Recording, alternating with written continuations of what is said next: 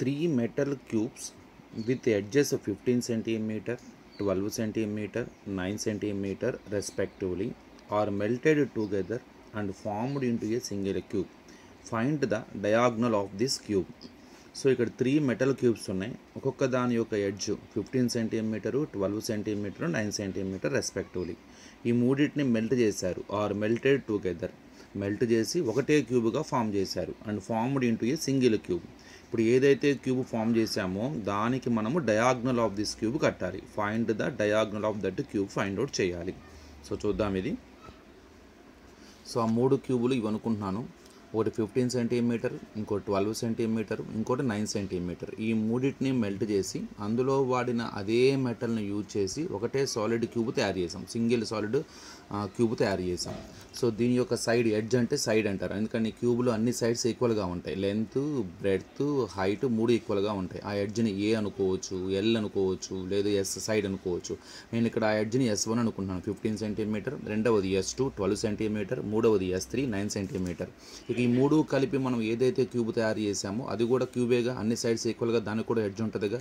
ఆ ఎడ్జ్ ఎంత సైడ్ ఉన్న క్యూబ్ని తయారు చేసాం అన్నది మనం ముందు ఫైండ్ అవుట్ చేయాలి. ఎందుకంటే దీనికి diagonal of this that cube అన్నాడు. అంటే మనం ఏదైతే క్యూబ్ తయారు చేసామో ఆ క్యూబ్ యొక్క డయాగ్నల్ని మనం ఫైండ్ అవుట్ చేయాలంటే ముందు ఆ క్యూబ్ యొక్క సైడ్ తెలియాలి మనకి. అందుకని let the side of the resulting cube ఏమనుకున్నాను, yes అనుకున్నాను. ఇప్పుడు ఈ మూడింటిని మెల్ట్ చేసి తయారు చేసాం. అంటే ఇందులో వాడిన ఏదైతే మెటల్ ఉందో ఈ మూడిట్లో అదే మెల్ట్ దీనిలో ఉంది. ఎక్స్ట్రా మెటల్ మనం వాడినట్టు కానీ, సో ఉన్న మెటల్ ఏదైనా స్పాయిల్ అయినట్టు కానీ మనకి ఎలాంటి ఇన్ఫర్మేషన్ క్వశ్చన్లో ఇవ్వలేదు. కాబట్టి ఈ మూడిట్లో ఉన్న మెటల్నే వాడాం కాబట్టి, అంటే షేప్ ఒకటే మారింది, అంటే షేప్ అదే కానీ మొత్తం 3 కలిపి ఒక పెద్ద సైజ్ అయింది అంతే తప్ప. సో మనకి అందులో ఆ సైజులో డిఫరెన్స్ వచ్చింది కానీ దాని యొక్క వాల్యూమ్లో, అంటే దానిలో వాడిన మెటల్లో ఎలాంటి చేంజ్ లేదు. సో ఇట్లా ఏదైనా ఒక వస్తువుని కనుక మనం మెల్ట్ చేసి దాన్ని రీషేప్ చేసినప్పుడు సో మేబీ దానిలో అంటే షేప్ మారచ్చు, సైజ్ మారచ్చు, కానీ దానిలో ఉన్న కంటెంట్ ఏదైతే ఉందో, దానిలో ఏదైతే మనం క్వాంటిటీ వాడామో ఆ మెటల్లో ఎలాంటి ఇక్కడ ఇబ్బంది లేదు. కాబట్టి దీని వాల్యూము ఈ మూడిటి యొక్క వాల్యూమ్కి ఈక్వల్. ఎందుకంటే ఇప్పుడు దీనిలో ఎంత మెటల్ వాడామయ్యా అంటే ఈ మూడిట్లో ఎంత మెటల్ వాడితే అంత మెటల్, ఈ మూడిట్లో ఎంత మెటల్ ఉందా అంటే మనం ఇప్పుడు దీనిలో ఎంత మెటల్ ఉందో దానికి ఈక్వల్. కాబట్టి according to the problem volume of formed cube is equal to volume of 3 cubes melted. So ఏదైతే మనం క్యూబ్ని ఫామ్ చేసామో ఆ క్యూబ్ యొక్క వాల్యూము ఏ 3 క్యూబ్స్ని అయితే మెల్ట్ చేసామో ఆ 3 క్యూబ్స్ యొక్క వాల్యూమ్కి ఈక్వల్. ఇంతకీ ఈ క్యూబ్ యొక్క వాల్యూమ్ ఫార్ములా ఏంటి? ఎస్ క్యూబ్, సైడ్ క్యూబ్ అంటారు, ఏ క్యూబ్ అనొచ్చు. ఇక్కడ మనం ఆ ఎడ్జ్ని మనం ఎస్ అనుకున్నాం కాబట్టి ఎస్ క్యూబ్. సో దీని వాల్యూమ్ అయితే S1 క్యూబ్, దీని వాల్యూమ్ అయితే S2 క్యూబ్, దీని వాల్యూమ్ అయితే S3 క్యూబ్, దీని volume capital S cube.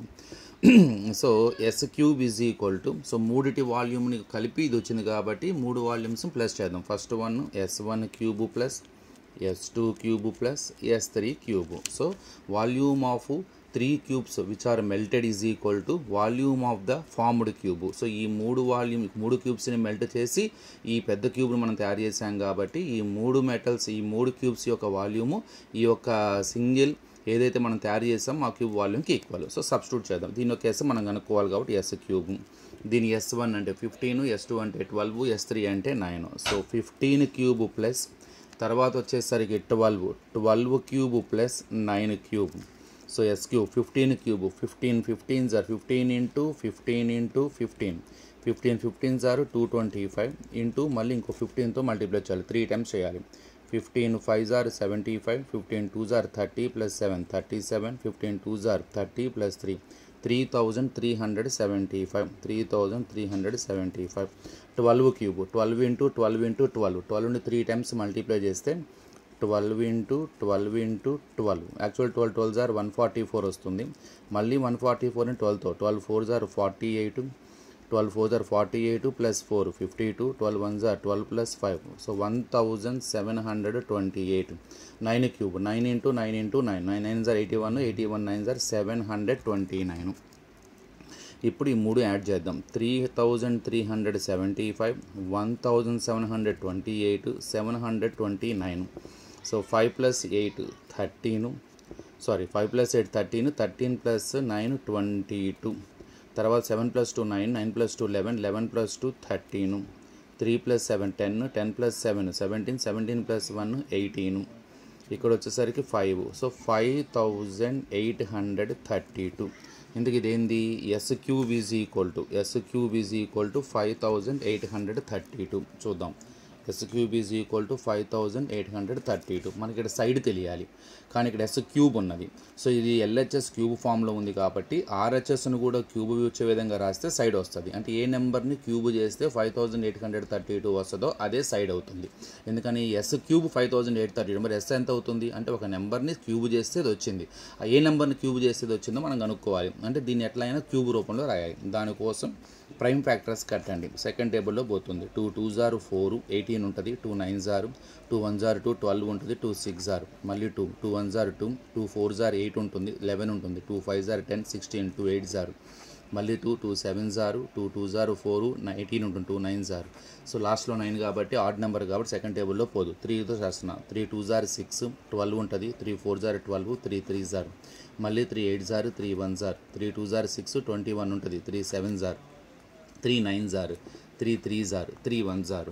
So yes cube is equal to దీని పవర్ ఫార్ములా ఎన్ని 2s ఉన్నాయి మొత్తం ఇక్కడ 3 2s ఉన్నాయి. అంటే 2 క్యూబ్ అని రాయొచ్చు ఇంటూ మళ్ళీ ఎన్ని 3s ఉన్నాయి 3 3 చేసుకోండి. ఎందుకని మనకంటే ఎక్స్పోనెన్షియల్ ఫామ్లో రాస్తున్నాము, అది కూడా మనకి క్యూబ్తో అవసరం ఉంది కాబట్టి క్యూబ్ చేస్తున్నాం అన్నమాట. 3 3 3 మొత్తం 3 క్యూబ్, మనం క్యూబ్గా ఎస్ క్యూబ్ కాబట్టి సో మనం క్యూబ్ ఫామ్లో రాయాలి కాబట్టి నేను 3 3ని పేర్ చేస్తున్నాను అనమాట. ఇక్కడ 3 3 3 మళ్ళీ ఇంకో 3 క్యూబ్ ఉంది. సో యాక్చువల్గా మంది ఏం చేస్తారు 3/6 అని రాస్తారు. రాయమాకండి, 3 క్యూబ్ అని రాయండి. Because we need to right RHS in the form of cube. Yes cube is equal to అన్నిటి క్యూబ్లోనే చూస్తారు. ఇప్పుడు మొత్తం కామన్ హోల్ క్యూబ్ పెట్టచ్చు. 2 × 3 × 3 whole cube. So yes cube is equal to 2 3s are 6, 6 3s are 18 cube. ఇది direct. కొంతమంది డైరెక్ట్గా 3 2స్కి ఒక 2 తీసుకొని, ఈ 3 3స్కి ఇంకో 3 తీసుకొని, ఈ 3 3స్కి ఈ 3 తీసుకొని ఈ 3 మల్టిప్లై చేస్తారు. 2 3s are 6, 6 3s are 18 cube అనమాట. స్క్వేర్ రూట్ కట్టేటప్పుడేమో 2 2 ఫ్యాక్టర్స్ పేరు తీసుకుంటాం. క్యూబ్ రూట్ కట్టేటప్పుడేమో 3 3 ఫ్యాక్టర్స్ పేరు తీసుకుంటాం. అంతేం లేదు. ఇప్పుడు very easy. Yes cube is equal to 18 cube. So ఇప్పుడు ఎస్ వాల్యూ ఎస్ బదులు కరెక్ట్గా ఎంత ఉంది ఇక్కడ 18. There four side of the formed cube, ఏదైతే మనం క్యూబ్ తయారు చేసామో దాని యొక్క సైడ్ 18 సెంటీమీటర్ అన్నమాట. సో మొత్తం మీద వచ్చింది. కానీ మన side అడగట్లా, length of it's diagonal అడుగుతున్నాడు. Length of it's diagonal. So actually డయాగ్నల్కి formula, క్యూబాయిడ్కి formula L² + B² + H². కానీ ఇది క్యూబ్లో అన్ని సైడ్స్ ఈక్వల్గా ఉంటాయని చెప్పానుగా. లెంత్ బ్రెడ్త్ హైట్ 3 సేమ్గా ఉంటాయి.